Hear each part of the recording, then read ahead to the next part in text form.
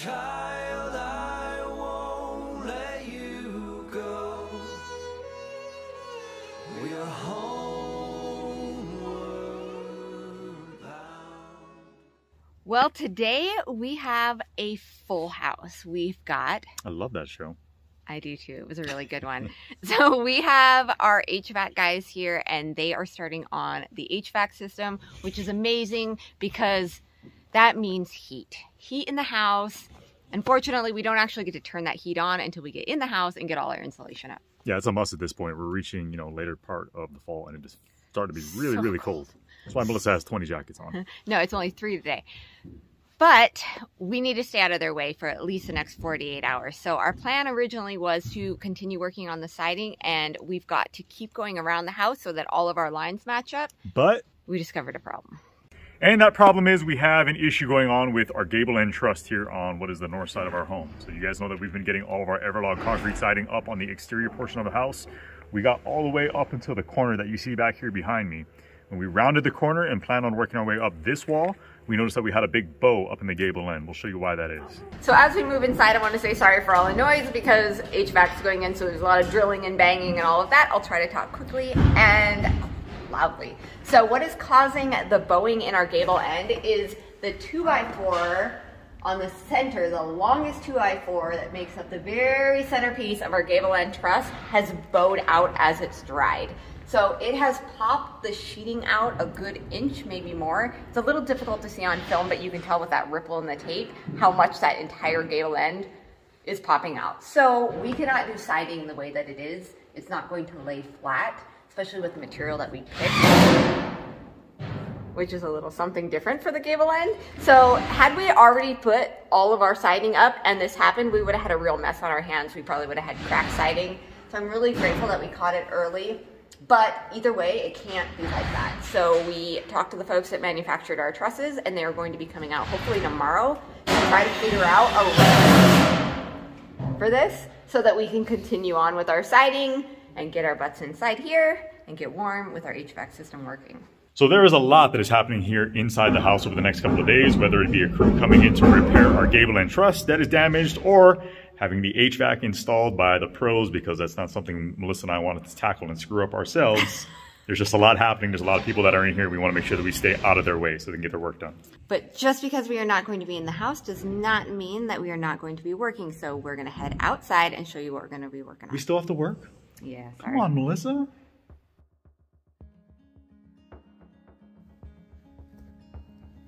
Hey, Coda.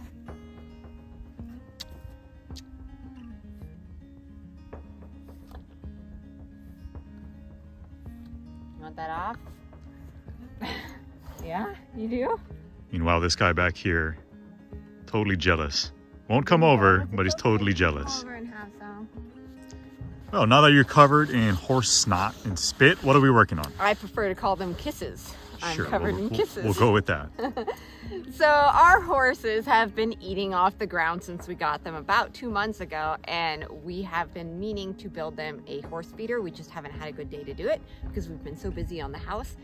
But since we've been forced out of the house, today is the perfect time to actually get that built. So if you guys have been following along, you may remember that a couple of... Hi, buddy. Dakota, do you like that? I'm trying to talk, man. I'm trying to talk. Me too. Hey, we're trying to record a YouTube video, man. Come on. You're gonna give us some space? Okay, thank you. Appreciate it. Anyway, like I was saying, if you'll remember and you've been following along, this loafing shed right back here behind Melissa, we built that a couple of months ago now. The horses have been using that as their shelter. They're supposed to be using it as their shelter anyway. Yeah. They have been kind of intermittently, but yeah, it's been working out. When the sun is out, they go into it. Yeah, oddly enough. I think they're just looking for shade. When it rains, no go. So when we ordered their loafing shed, we went ahead and ordered a Clenny pipe structure feeder as well. It's going to cover their food and get it up off the ground. Now that it's getting wet and muddy, we don't really like feeding the horses on the ground. So this has been sitting here quite a while. We've been waiting for the perfect day to start it. Today is that day.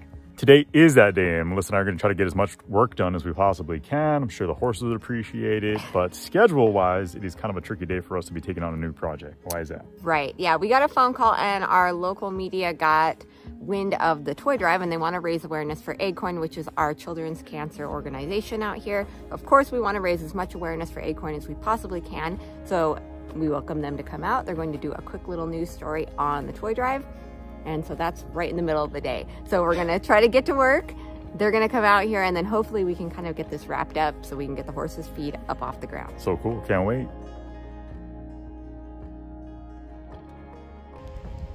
The weather has unfortunately taken a turn for the worst here today. We have the news station actually coming down here to do their recording, so they're already on their way. I think at this point we're just gonna wait for them to show up. We'll work with them to get our story completed, their story completed, and then with that done, we'll move back into the shop. We'll move the structure in here, get it assembled out of the rain so we can work in a very dry environment. Yeah, this is definitely a work inside kind of day. For sure. And so we don't want to spread out. Really, all we have time to do is spread everything out. And we don't want to do that and then have them tripping over all the pieces. So we'll just wait an hour, have a cup of coffee. No slip and fall injuries around here. No, that would be pretty bad. So we'll do that first. Then we will get inside and get to work. Sounds good.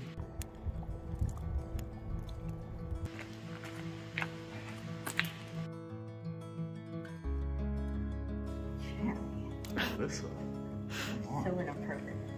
So, I mean, this pile over here, this is just yesterday's.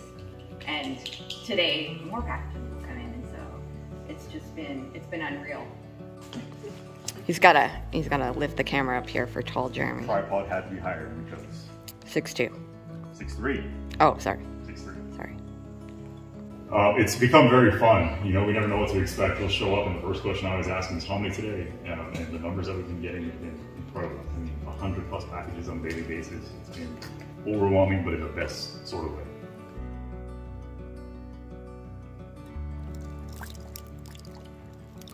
Well, that was a lot of fun. And we got to be on the local news. Yeah, I've never been on the local news. Except for that shoplifting spree you went on back in 08. I mean, for that. There was that. I like gum. Your face was plastered everywhere. Everywhere. Yeah, and thank you guys once again for contributing and all the help you have provided with getting all this accomplished. Really appreciate it. Yeah, this is just such an amazing way to raise awareness for ACOIN, our local organization, and then just any organization out there. They're out there in all the cities and most of the major hospitals, and a lot of times people just don't know about them, but they're a wonderful place to give. So we're glad we can raise some awareness. But now it is 2 o'clock in the afternoon, and we've got to get something done today. Let's get it done. You gonna move this whole thing into the garage? Yeah, piece of cake. You got it. Grab a side. Ready? 1, 2, 3. We can't pick up. I'm kidding. We're using the tractor, obviously. Forgot. Steel. I've got the whole world at my fingertips. I feel like flying. I feel infinite. I know that we're the kind to think along some other lines, but we'll be fine. Come along now, the sky is endless now. We are limitless, we are limitless now. Come along now, the sky is endless now. We are limitless, we are limitless now. The sky's calling, calling out to me. Some new beginning. You want to just lay everything out like a puzzle and then we can put it together? Yes, ma'am. That's the plan. All right. We got everything laid out for the initial frame of the feeder, and then we're going to start assembling that. Once we get that done, we can unload the rest of it and do the roof and the floor of it. I'm getting flashbacks of our planning pipe structure horse barn build. It's really nice though. Everything looks like it's really well put together. Couldn't be more impressed with planning. They make a great product. They do. And the best part is they label each piece so you're not searching. I love that. It makes it so much easier. Much easier. Shh. He's doing it. He's reading directions. I was like, what? What are you talking about?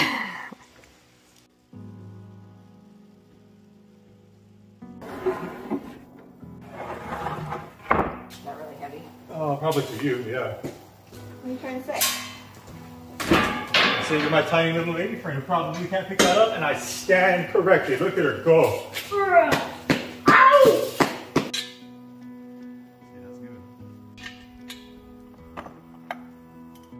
Well, originally we were going to leave everything that we weren't using on the frame, but then it turned out that the frame is actually made up of the pieces that we need to build it, which is brilliant packaging. No waste. I like it, but it does require us to now dismantle this little frame. So to get started with our feeder, we're going to be building the left and right walls. They kind of mirror one another. They're built exactly the same, set up exactly the same. We have the layout set here for our first wall. All the connection points are going to be put together using some hex bolts, with the exception of these skids on the very bottom. This will allow for us to drag the structure around where we need it, and all that will be put together using some carriage bolts. You want to help? We're going to stick these bolts through these holes on the bottom, okay? Can you find the other side? Okay.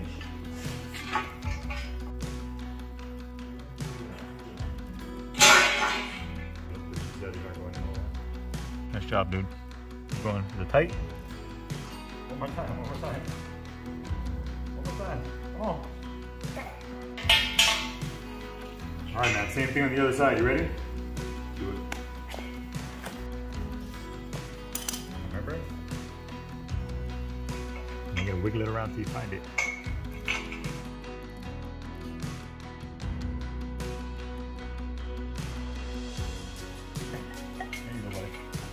Good. Make it as tight as you can. Go. Oh, quick, look at him go. Oh, fast. Whoa, whoa, easy, Turbo. Now it's two men reading directions. It's the big one teaching the little one that it's okay to read directions. Stay out of it, Mom. I must study them. Do you like directions, Eli? No. See? It's a natural reaction. We don't need no stinking directions. All over again for the other side. You hearing this, Eli? Mama did a good job. Let's get it up.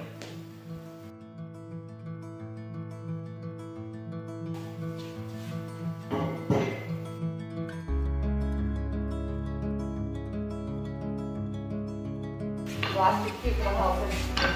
Picked up a new cute little helper. Look at that. I'm more funny. I'm actually surprised he lasted as long as he did. Where you go? You go inside? I don't know if he disappeared. Oh, seriously. Oh.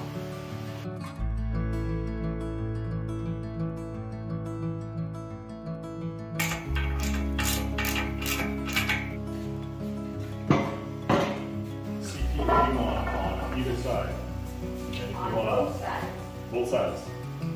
This is big. This is bigger than I thought. Yeah. This is the smaller one, right? Don't they have a bigger one? No, yeah, this is the smallest one. There's actually a medium size, and then there's a large one, like if you have cattle or a bunch of horses. But I mean, you know what this means, Jeremy? What?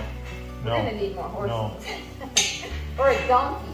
One of those little mini donkeys. Donkey! The van is here to help. Helping hand. We ran out of hands. We need more hands. We need a third. How many Susans does it take to assemble a horse feeder? Was that a sign of it? Are you not having fun right now? You know what we could do with this though? Get more horses. Treat it like a bobsled in the wintertime and start snowing. Put some skis on the bottom of it. I like it. Let's do it. Feel the rhythm. Feel the rhyme. Let's get going. It's bobsled time. Bobsled time. Cool runnings.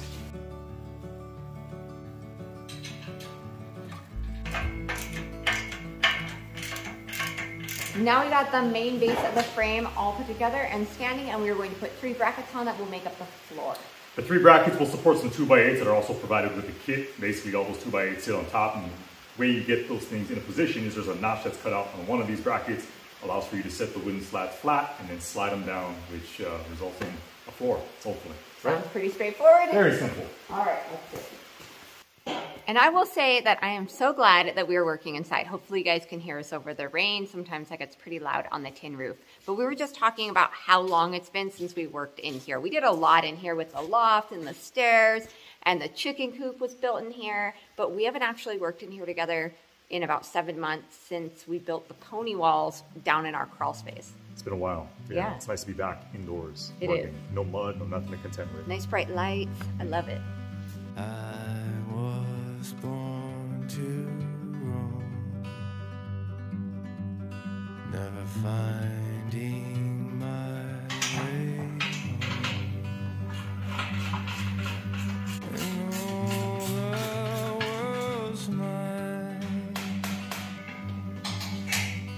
All right, we got the two big kids out here to help us really quick because we are realizing that this frame is getting heavier and heavier the further along we get. So come on in, you're gonna help me at the front. Nevaeh, you're gonna be at the back helping Mom. We're gonna pick this thing up and get it moved out back toward our doorway, at least as close as we can, so that we're ready to finally pull this thing out. We're not making big gouges across our concrete slab. Ready? Ready. Let's go.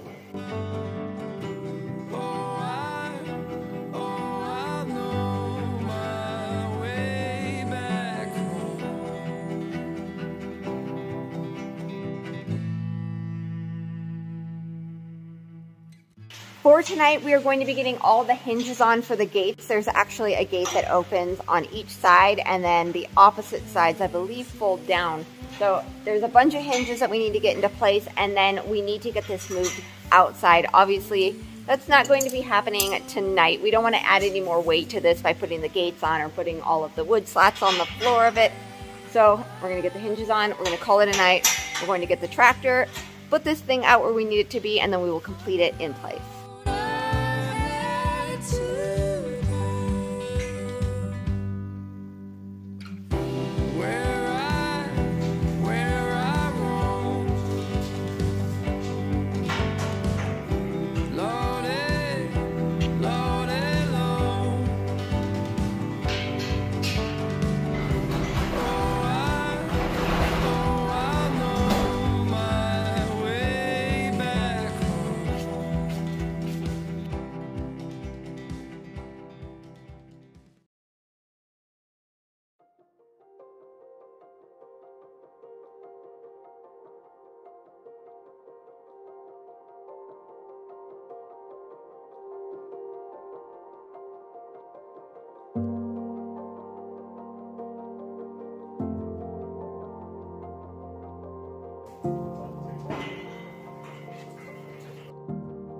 It's the next day and we're moving the show outside. The weather is cooperating for the time being. It is supposed to rain this afternoon. Okay. So Melissa and I are gonna grind and get it as far as we can with finishing up this structure. That's right. So now that we got it out here, we can actually start adding some weight to the structure. We're going to start with the floor, and then we will start putting the cage walls on and then move to the roof.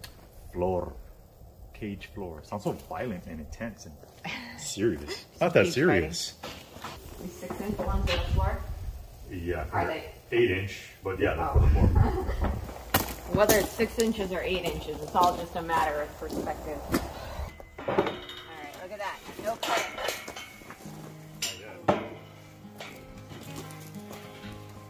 Making progress. Hush, boy. You shiver if you think too much.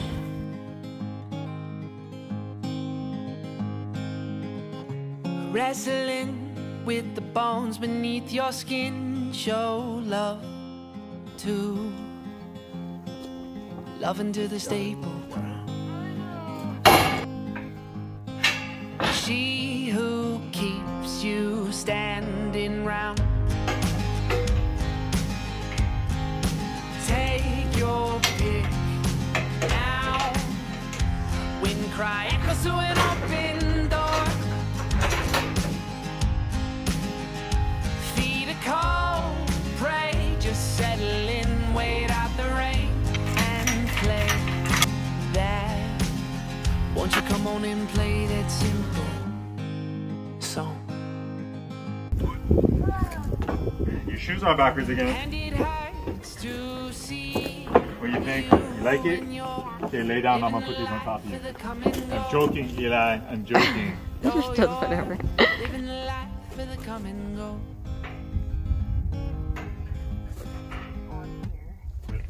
Before we put the fourth and final wall on the horse feeder here, we're going to demonstrate how the two different sides work.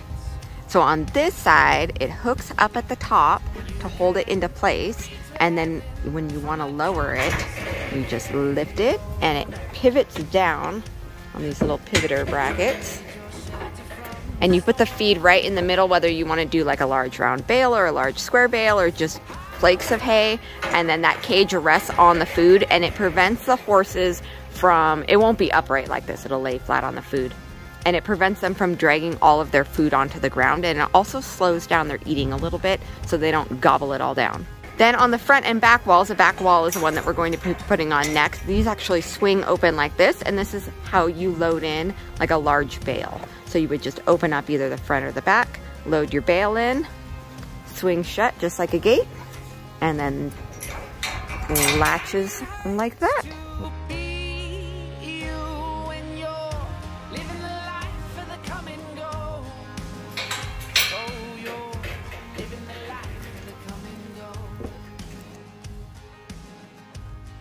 All we have left to do is the roof over our feeder, and so this kit allows for you to kind of customize whatever kind of roof it is you want. We're going to go with a real simple option of just a shed style lean-to kind of roof where all the moisture and snow can fall off the backside and not affect the feed or the horses. So we're going to get going with that. We have 4x4 posts that we have to cut, get stuck in place, and then we'll start adding our rafters and finally our metal on top of that.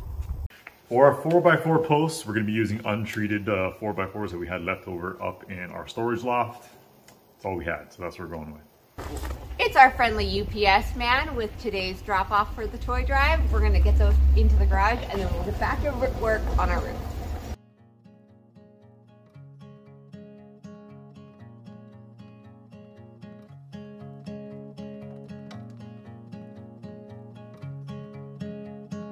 Holy cow, I know what I'm doing tonight. Unboxing. Back to work.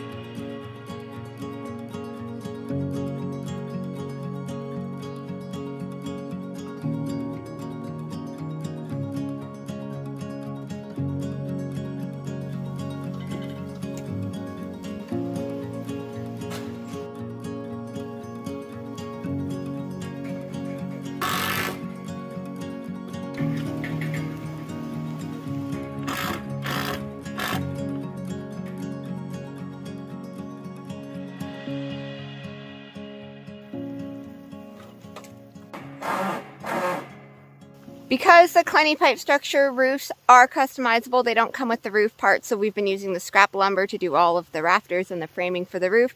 And luckily we had some metal left over from our barn build so that all of our outbuildings can continue to match, which is kind of important to us. So we're going to be putting on the burnished slate, the same color that we used on the horse run and also our barn. Unfortunately, those pieces are a muddy mess because they were stored outside. And so we're going to try to wash them off. They're already cut to length, and then we'll slap them up and go inside.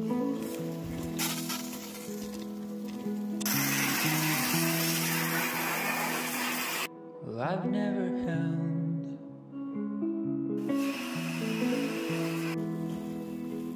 a space that felt my own, and I've never held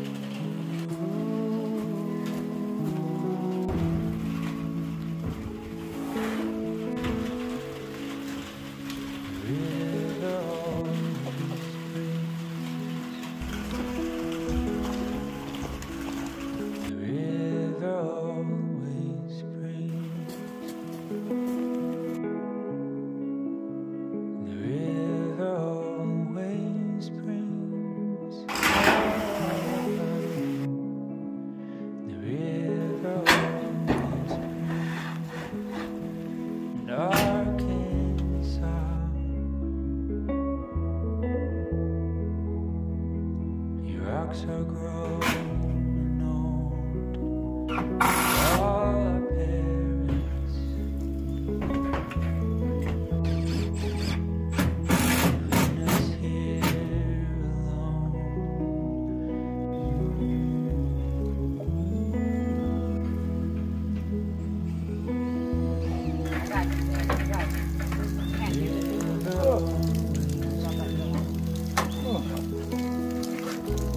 Okay. Oh, thank you. I got it. I got it. I got it. Thank you, Mama. Thank you. Happy your horses can eat? Yes. Well, to make it easier, but now they got it. Good. Because I'm going to dry off and get warm. All day. Drag it out there tomorrow. Yep.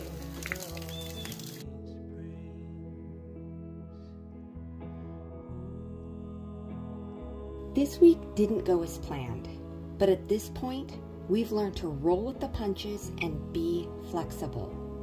It also was the perfect opportunity to finally complete this project that we kept pushing to the back burner. We assumed that by the time we got the feeder complete, the truss would be fixed and we'd be back to work. But when they came out to remedy the issue, we discovered that it was a bit more complicated and severe than we originally thought. My initial reaction was stress. But what I've learned through the years is that when plans change, it's usually for a reason. God's little way of making sure that everything falls into place just as it should and just how it needs to be.